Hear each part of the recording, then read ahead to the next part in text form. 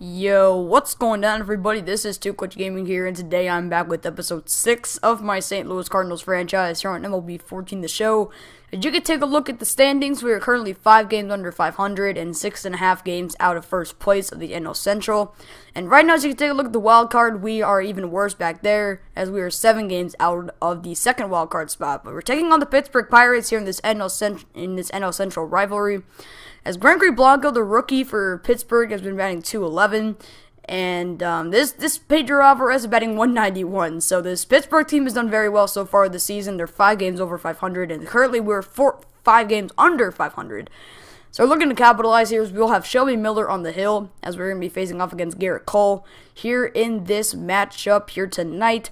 So as you can take a look at the series recap so far, a 10-1 victory for the Pirates in Game 1, and then the Pirates have won by 3 in the past 2 games, so we don't want to get swept here in a 4-game set, as we want to at least take 1.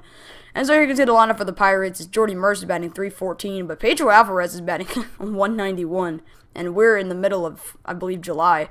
So as you can check out our lineup, Alan Craig and Yadier Molina both batting over 300. Johnny Peralta's getting the day off today, so Daniel Descalzo will be starting in his spot. But we have Shelby Miller on the hill, as I've said before. He's 6-7 on the season with a 4.59 ERA and 104 innings pitched with 88 strikeouts. So 0-2 count here to Gregory Blanco, as I talked about earlier in the episode, as he's going to strike out swinging on a cutter right there.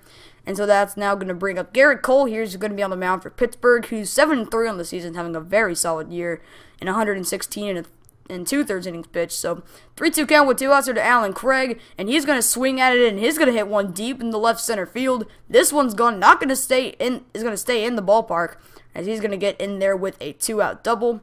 And so next batter would be Justin Smoke, and he has a 2-2 count with 2 away, and he's going to take this one the other way down the left field line. This one is going to go all the way to the wall, as Craig is going to score, and Justin Smoke is going to get in the second standing up, as he has a 2-out double. So 0-2 count to Molina. He hits one deep into right center field. This one's hit for the Cardinal bullpen and gone. A solo shot, a 2-run shot, I should say, for Yadier Molina, and that is number 100 of his career. Congratulations, Yadi. You've earned it. Just a great way to start to a good milestone in his career, as he hits out number 100 of his career, and the Cardinals lead it 3-0. Here in the first. So 1-2 count with 2 away here to Kyle Seager, and he's going to hit one the other way in the left field for a 2-out and base knock. So that's 4 straight hits for the Cardinals. But with an 0-2 count here to Daniel Descalzo, he's just going to strike out on a curveball in the dirt, and that is going to end the rally. So 0-1 count here to Russell Martin with 2 away in the top half of the second inning. He's going to hit this one into right field, and under it is, I believe, Alan Craig. He's going to make the catch. So a 1-2 count to Randall Grichuk, who's going to strike out swinging. And the reason that he's starting is because Matt Holliday is currently on the DL. I believe he's going to be maybe out till probably mid-August. But Matt Carpenter is going to rip one into right center field. This one all the way to the warning track dirt.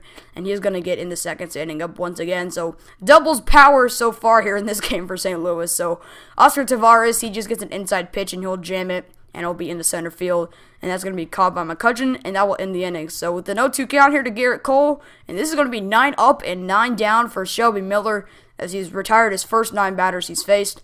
So with a 3-1 count here in the bottom of the third to Alan Craig, he is going to take that pitch down low in the dirt for ball 4, and so we have a leadoff base runner here in the bottom of the third.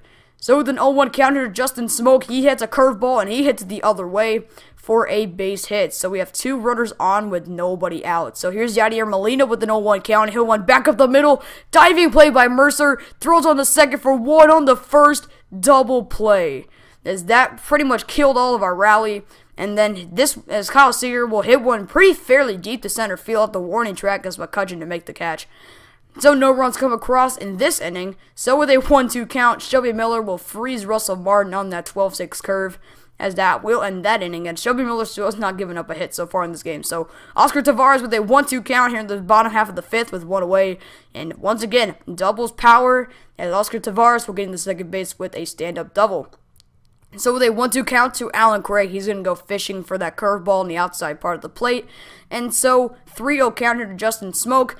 I don't know why I swung at that pitch. Even though it was up and in the zone, I could have just taken a pitch and waited for a better pitch to hit, as he's going to line out to Starling Marte. And here it is, the first hit for Pittsburgh here on the night. and this is where Shelby Miller would start to struggle. So he has the bases loaded with still nobody out, and Starling Marte is going to hit one deep to right field, and Craig on a late dive, and that is going to bring in every runner on, as that's going to be a bases clearing triple for Starling Marte, as this game is now tied up, as Shelby Miller was just fantastic early. He has now given up 3 runs and make that 4, and the Pirates would have the lead, and they would never look back. So they're up 4-3 now, and so now 2 on and nobody out still for Pedro Alvarez. He'll ground one through the right side in for a base hit. Coming around is Gregory Polanco. A strong throw from Craig, but it's not in time. So it's now 5-3 Pittsburgh with now 1 away, as Russell Martin hits one deep to left field. This one's going to one-hop the wall, and this is when Shelby Miller would eventually get pulled out of the game, as throw home is pretty close, not in time. And so it is now a 7-3 ball game, and no, they're still not done. This one hit to left center field. This one will get down to the gap, all the way into the wall, and an 8-run inning for Pittsburgh gives them an 8-3 lead. Here the here in the bottom, or top half of the 6th, let's just say. So with a 2-2 count, Starling Marte is going to line one to Descalzo, and that'll end the inning. So speaking of Daniel Descalzo, he has a 2-0 count. He will rip one deep to right field, not known for his power, more of a contact hitter, as he hits one into right for a base hit, and this one's going to be a stand-up double for Daniel Descalzo. So 1-2 count with 2 outs to Randall Grichuk. He had about a 9-pitch at bat, but he will strike out. So here's your 7-inning line score, just that big 8 spot, and they're in the 6th inning for the Pittsburgh Pirates as they lead it 8-3 here on the top of the 7th. So first pitch here from Tyler Lyons to Gregory Polanco. He'll hit one deep to left center field. Going back is Oscar Tavares, as that will hop over the wall. So with a 2-0 count, Pedro Alvarez will come. He will ground out, and I went home with that throw. I really thought he was out, but the umpire calls him safe. And then Russell Martin, 2 batters later, will hit one into right field, and Alan Craig will make the catch. So 9-7 here in the top half of the 7th inning. Oscar Tavares will get things started with a line shot in the center for a base hit.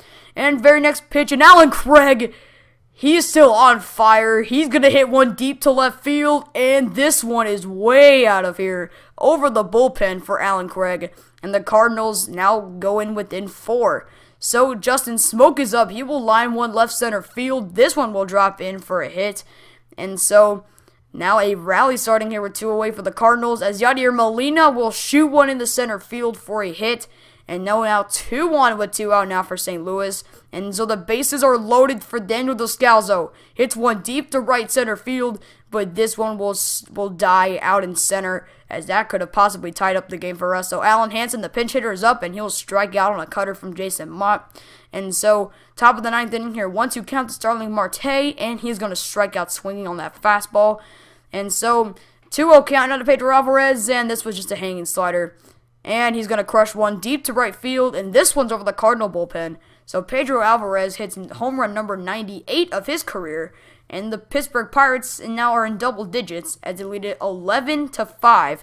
As I said earlier, when they scored that 8-run inning in the 6th, they just never looked back. They even added on to their lead, as they have now scored 3 runs after that inning. So it's an 11-5 game, and Neil Walker will just slowly tap one right back to Rosenthal, and he will throw on to first for the out. So 2 outs in the inning. Justin Smoke is up with a 1-1 count.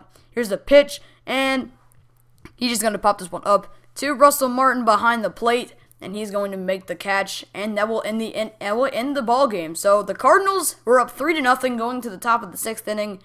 They gave up 8 runs, and they gave up 11 runs, but only scored 2. So the Pirates win this one 11-5, as the Pirates had 11 runs on 13 hits. We had 5 runs on 12 hits. Pedro Alvarez had a 2-run shot to give number 12 on the season, as Alan Craig also added on to, as he had 2 home runs in this game. So thank you all for watching.